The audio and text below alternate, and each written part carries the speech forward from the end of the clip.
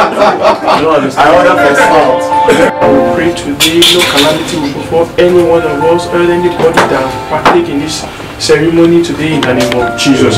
Safe journey across the country, across the continent, across the world in the name of Jesus. And thank you, Holy Spirit.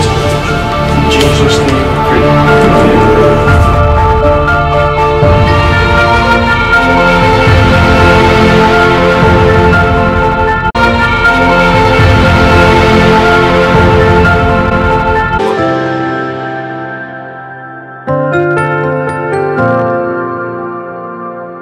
All the way from Port Harcourt for this program.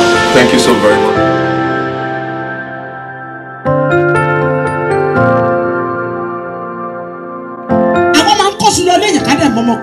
ọmọ yẹn adé lọ́dún wọn àdìgbà. ẹ wá kó oríṣiríṣi nǹkan wá. wá ní kí n máa sọ fún Dámilọ́lá pé Dámilọ́lá no be you I carry come but na you I go carry go. èjìká méjèèjì nísàlẹ̀ nísàlẹ̀ nísàlẹ̀ nísàlẹ̀ nísàlẹ̀ nísàlẹ̀ yes. ẹrù tó fẹ́ jókòó tì nìyẹn náà àbẹ̀rù tó fẹ́ jókòó tì nìyẹn. ó ní o tọ́ fún ọba Dáfídì pé ó gbogbo àwọn ẹbí tó máa lọ fi sílẹ̀ o. ó wá sọ pé mo ti fi gbogbo wọn sílẹ̀ fún ọ̀rọ̀ o. kémi lè jẹ́ tirẹ̀ nìkan títí ayé mi.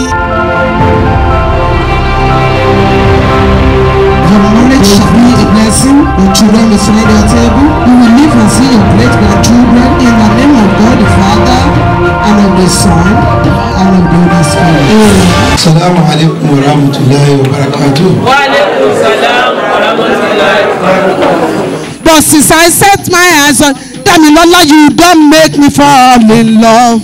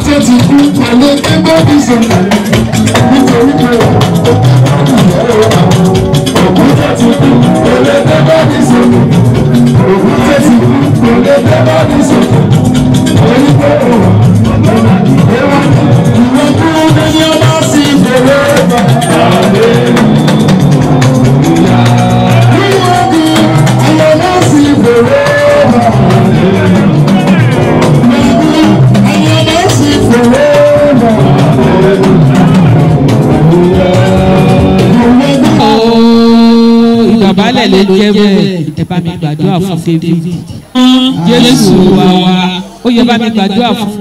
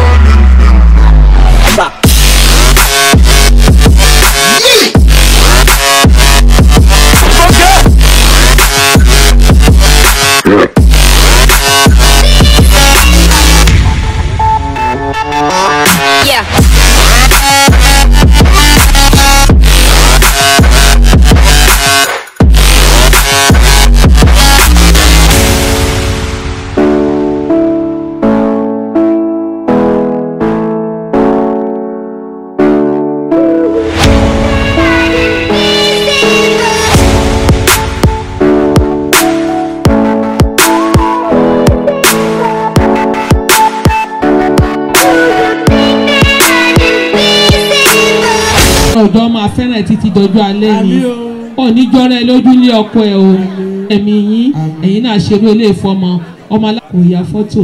sami àdúrà. àmín. kó máa bímọ lẹ́mọ̀ o. dádì àti mọ́mì. jòkó lẹ́sẹ̀ dádì àti mọ́mì ẹsẹ̀ yẹn kó rọra ṣe díẹ̀díẹ̀ tó rán máa fi bẹ́ẹ̀ gbé dókítà máa gbé lọ.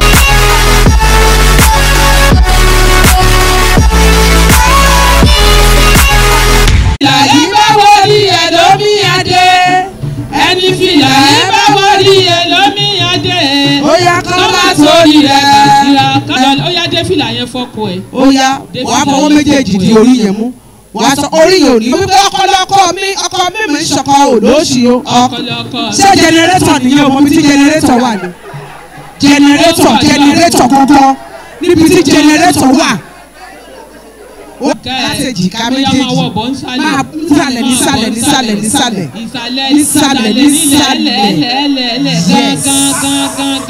dáfídì ògbé ò ní gbé lókun kò ní dòkun mọ́ ẹ lọ́wọ́ ìwọ náà ò ní dòkun ó yá gbé jókòó sórí ìjókòó. Good day everyone, Semirat Ahmed Ajakaye, and I'm here to read the marriage proposal on today's date of the 5th of December 2020. kò lágbára bíi tirẹ̀ bíbélì mi dáfídì máa bọ̀. ó yẹ appreciate ọwọ́ yẹn appreciate oúnjẹ àwọn ọmọ ẹ. o ṣe pílù ẹ̀ náà ìgbẹ́ boríkù ó ti tó.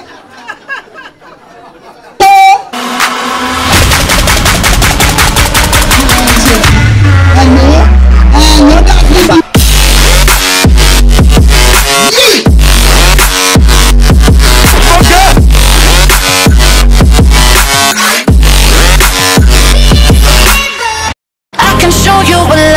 Supposed to feel like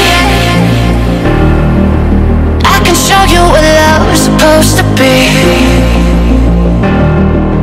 I can show you what love is supposed to feel like. I can show you, yeah, I can show you,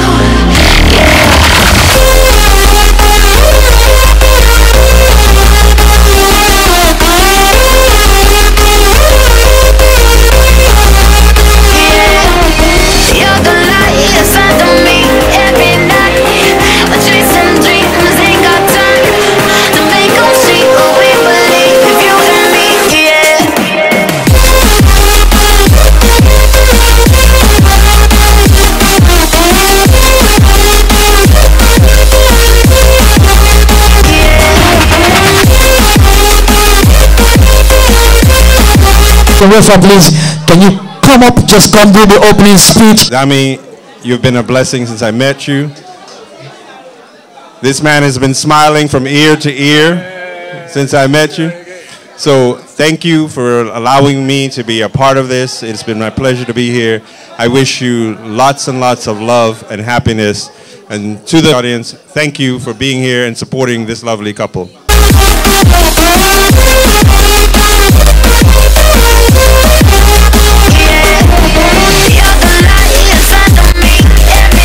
Darling, just dive right in and follow my lead.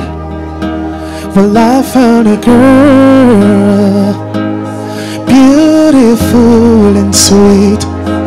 Oh, I never knew you were the someone waiting for me.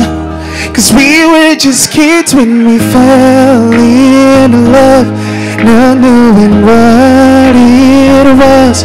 I will not give you up this time.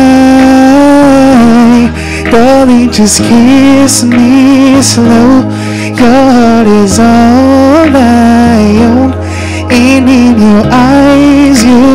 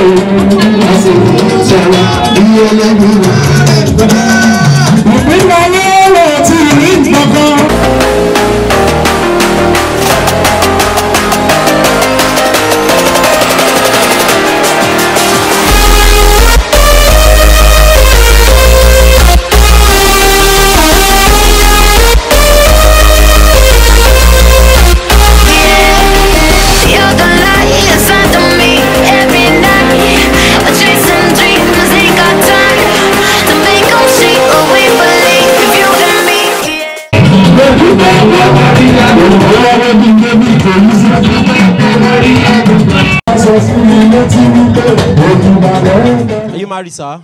No. Are you married? No. Okay, very good. You're going to be the judge of this game. For every correct answer, if they raise the same thing, that is correct. So for you to score them, all you need to do is just hug each other. That's how we want to score them. It's called hug of love. For every correct answer, sir, you hug each other. If they don't get it, don't hug. All right, ladies and gentlemen, my first question is this. The first misunderstanding you had, who started it? Sir, don't look back. Just raise it.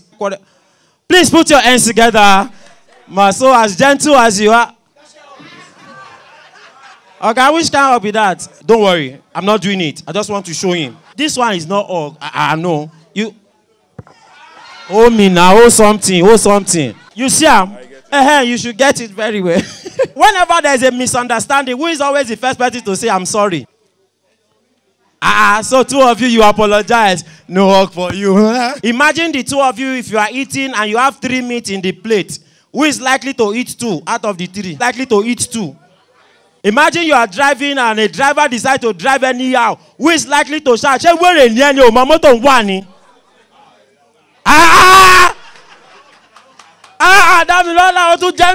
Between the two of you, who is likely to be doing the homework for the children? Homework. Oga, think. Who go they do homework? Wait till they run for a quantitative reasoning. They got it right. Or you do the needful. All right, sir. Between you and your wife, who is more romantic? Who is more romantic? Oh, now you be. No man. Don't worry, your time will come. Of everyone in this hall, who will you say you love the most? Who will you say you love the most? That is the correct answer. Please put your hands together for them and do the last hug. Ladies and gentlemen, picture in the beauty tonight. See. Hello everybody, how you guys doing tonight?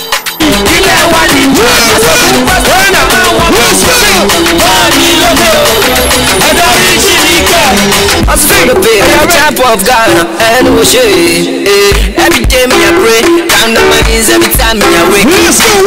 Cruising the chilling with my G's and girls all around me like Rihanna. If you know, Scooby 1, Scooby 2, Scooby 3, Scooby 1. Take it, I go to water.